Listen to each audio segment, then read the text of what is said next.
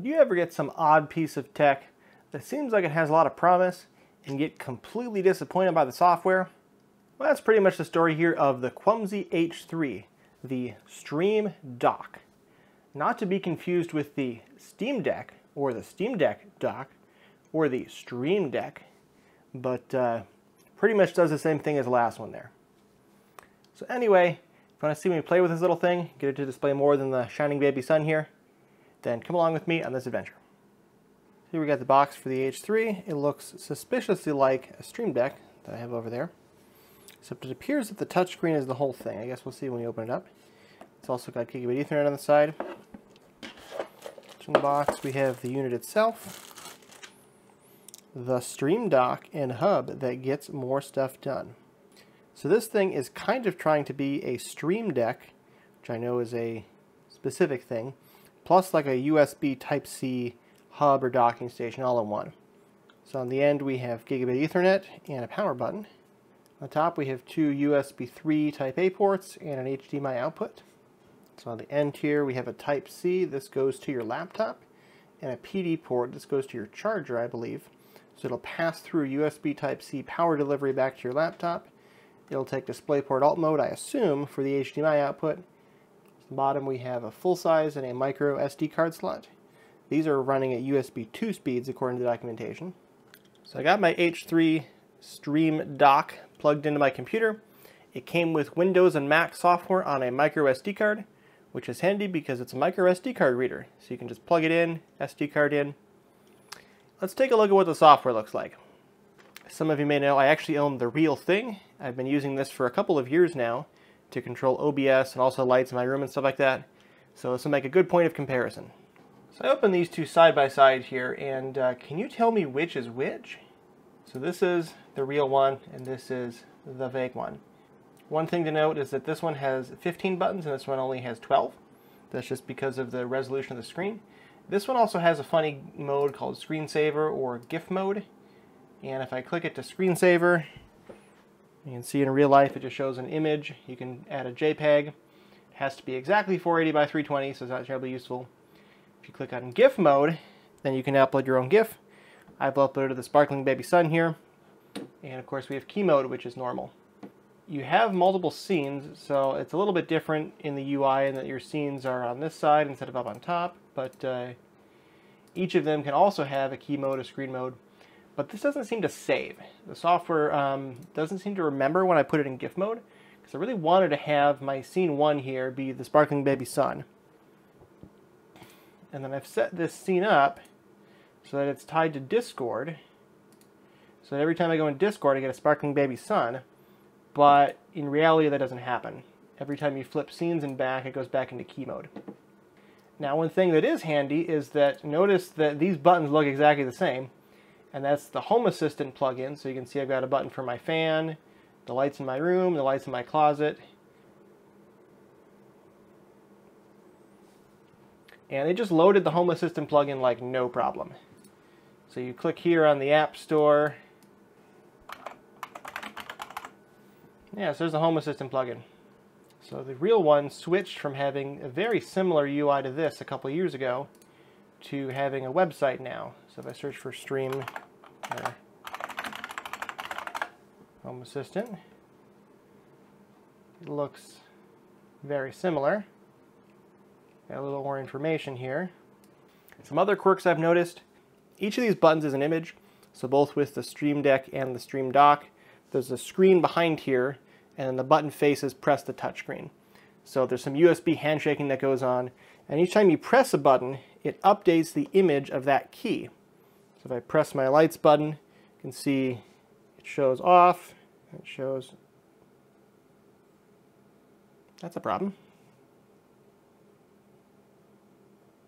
Fixed the problem with my Z-Wave light switch. It's not a fault of these guys. We're not going to turn those lights off anymore.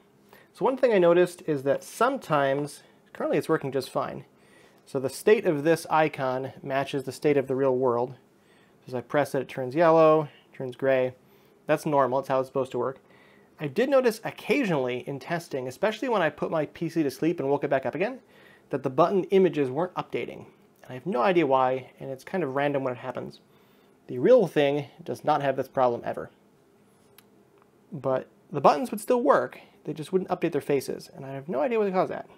Another problem I've noticed is that my PC takes absolutely forever to boot up going through the post tests. So it's like a minute and a half before I actually get to log in. And this thing seems to like time out if it doesn't get initialized quick enough when you plug it in. So you plug it in, it has a little startup animation, and sits there with the boot screen that just says Kwumsy. And eventually your computer comes up and it just gets stuck saying Kwumsy forever. But that was another quirk I've noticed with this. That was kind of really irritating because, I mean, aside from the fact that my PC takes a minute and a half to boot up, which is already really irritating, having some peripherals not come up is also very irritating. And so that is why the software is a huge disappointment. Being disappointed in the software, I decided it was time to take a look at Wireshark. Wireshark is our favorite Ethernet capture utility, but it can also capture and decode USB packets. So I'm going to use Wireshark to analyze the protocol this thing's using and see if I can do some basic reverse engineering.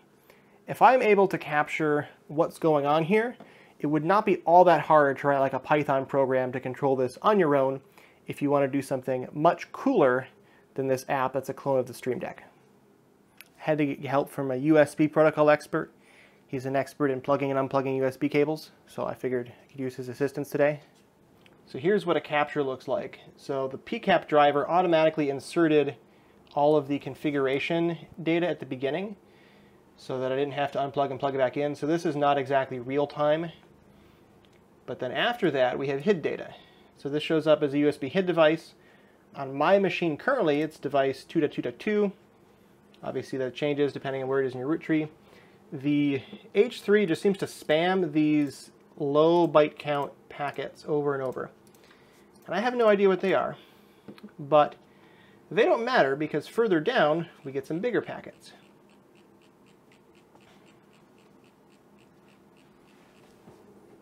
So here we go, the ones that start with 4.3. So if we look at what's actually in this packet, it has some text that says CRT mod 2. And so the mod 2 is switching it to mode 2. If you remember back here, we have screensaver, key mode, GIF mode. That's mod 1, mod 2, mod 3.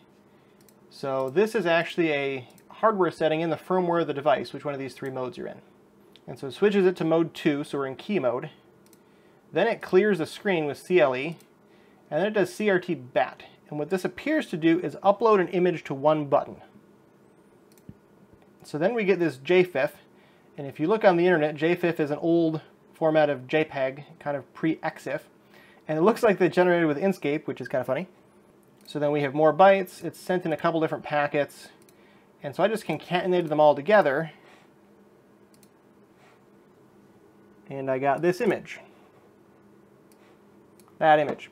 And this is what that particular button looks like when it's initializing. It starts off with this grayed out Home Assistant, and once it's able to connect, it turns the right color. So this would make sense if it's initializing the plugin. And so we've got, so it's the end of the day, then we have another one. CRT BAT, we have more JFIFs, and each of these starts with a CRT BAT, and there's 3 bytes here, 0D, B1, 04, and so that 04 is the key number.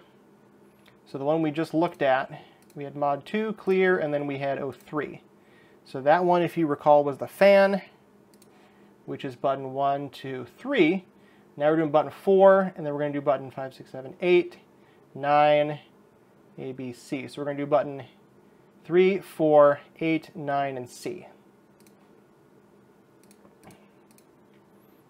So here we've got button 4, it's another JFIF. Then we've got button 8, another JFIF. Then we've got 9.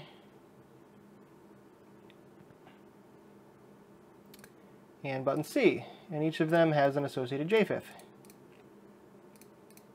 And then at the end we have a stop, and I'm not sure what that does, but it's there. Then we have a BAT on 8, so that must be updating 8 after it changed correctly. That's kind of what initialization looks like. So here's another one where I press some buttons. So again, we have the configuration descriptors. We scroll down a bit. So here's a button press. So it says ACK OK. But then also in the binary data here we have an 04. So that was button 4 that was pressed. And then that causes it to redraw the button because tenth of a second later, we get CRT bat 04 and then a JFIF for button 4. And then a stop. So then we have a CRT ACK again. This is button 4 again. CRT bat again. Again, we're going to get a JFIF for 4. And we just keep doing this. Where's the next one? There's a stop. There's an ACK for button C. So now we're going to get a CRT for button C, and we're going to get the JFIF for button C. So protocol's not that complicated. Just like the original, actually, it's sending a JPEG for each individual key. So the touchscreen controller is aware of the coordinates of each of those 12 keys, and when you touch one of those 12 positions, it sends a message to the computer saying button 12 was pressed. It's not sending the coordinates on the screen, it's saying the button number. So you wouldn't be able to do just arbitrary touchscreening with this, but you can make 12 touch zones and update their images separately. So this is very similar to how the protocol of the original worked. I actually looked into some Python libraries that do this, and it works very similarly. They have a different handshaking protocol, but the original Stream Deck was also encoding JPEGs of each button image on each button change. Yeah, so this is definitely relatively hackable if you want to play with this. So now that he reviewed the USB protocol, let's take a look at the hardware itself. Is the hardware actually decent for the price? So you could rub your head at it and find out here. What do you think? Is it worthy? So I think the hardware is actually not bad. It feels relatively robust in my hands. It doesn't feel like cheap plastic, even though it probably is, I don't know.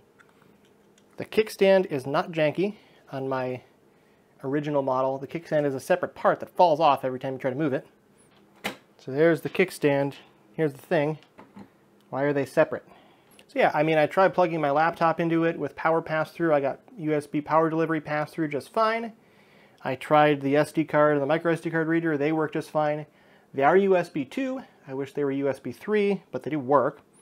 Gigabit Ethernet is USB 3, so it is gigabit. HDMI, USBs, they work. I mean, what else to say? One quirk I found that he didn't notice is that when you put an SD card in, so here's an SD card for one of my cameras, it sticks out the bottom. So I don't know if you can see this, but it sticks out the bottom, and then when you set it down, you're kind of setting it down on the SD card, which is like kind of jank. It would have been nice if the SD card slots were on top, and honestly, maybe that would have meant cutting some features, but I would have been perfectly happy to cut like the HDMI port or something like that I would never use, because this on my desk would be much more useful to me as a USB hub and a SD reader than an HDMI dock. That's just me.